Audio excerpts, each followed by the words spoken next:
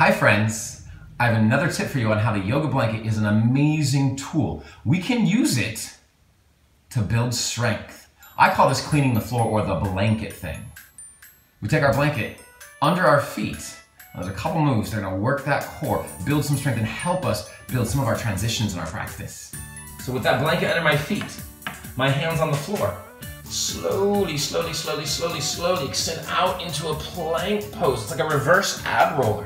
Then push the floor away.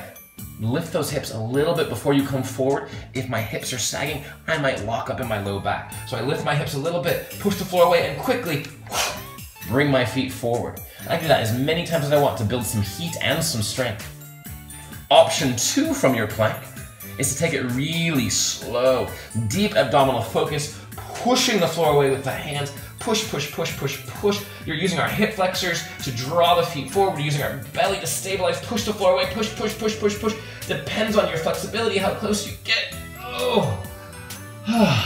Those are great practice for jump forwards, preps for handstands, other inversions, and just a great way to build heat and some core strength. Thanks for watching.